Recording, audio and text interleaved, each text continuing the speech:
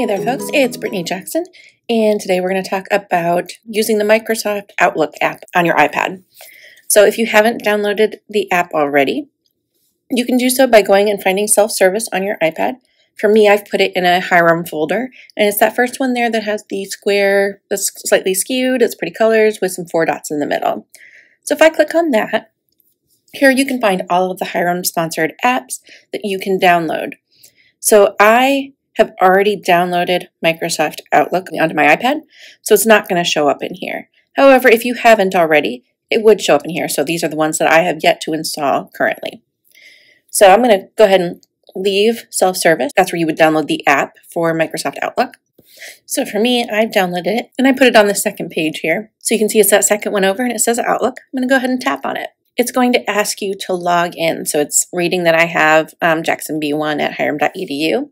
I'm going to go ahead and hit add account. And I'm not going to add another account right now, but you could add in if you have a Gmail or anything like that, you can add that in, but I'm going to say maybe later. I can turn on notifications. I'm not going to personally because I don't typically use Outlook on my iPad specifically. I tend to use the Mail app more frequently. So I'm going to say no thanks, but feel free to turn yours on. In fact, I would encourage it. If this is the app you're going to use for your Hiram email, make sure that you use it. So here, once you're in here, you can see your inbox. You can choose other and see other messages that maybe aren't as frequented or as important that show up. You can add another mailbox by clicking that add button over here in the left-hand side of your screen.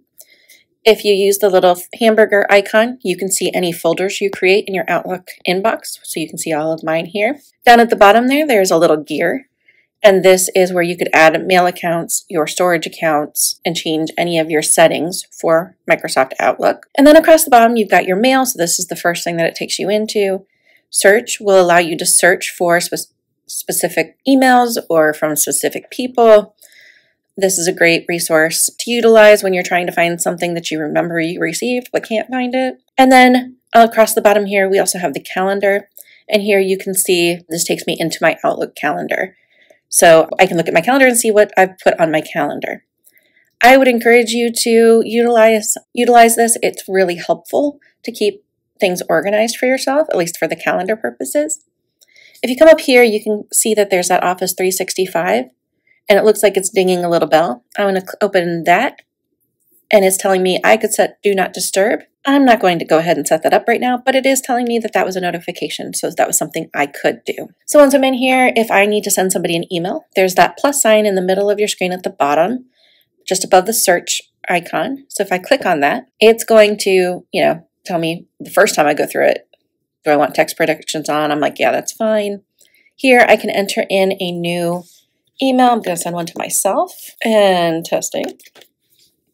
And in the body, I'm going to put testing again. And then across the bottom here, you could see that you could send your availability or convert this to an event that would be on your calendar. You could attach a file or a photo.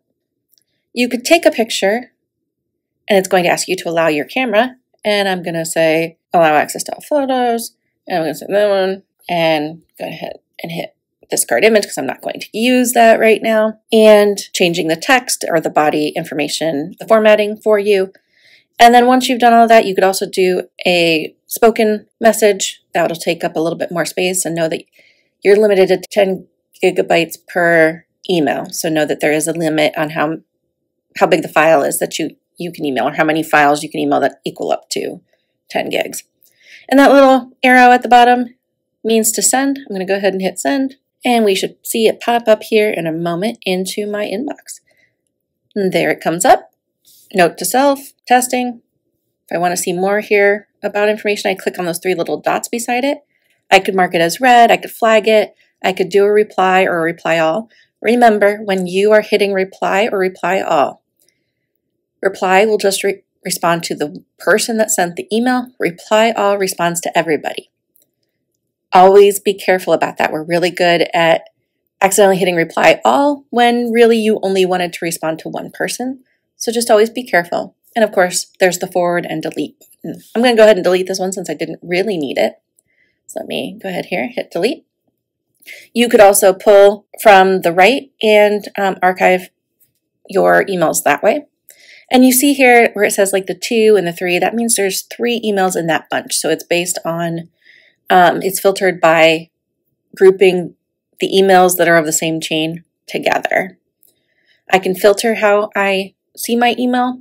So if I was looking for ones with attachments, here are the ones that have attachments. So that's really all there is to utilizing Outlook. It's pretty straightforward. So if you have questions or run into issues, always feel free to stop by the help desk down in Dre Computer Center, which is located around the backside of Teach Out Price and down the steps, or stopping by the Tech and Trek desk, which is located in the library, straight back just before the Clock Tower Cafe on the main floor. As always, good luck!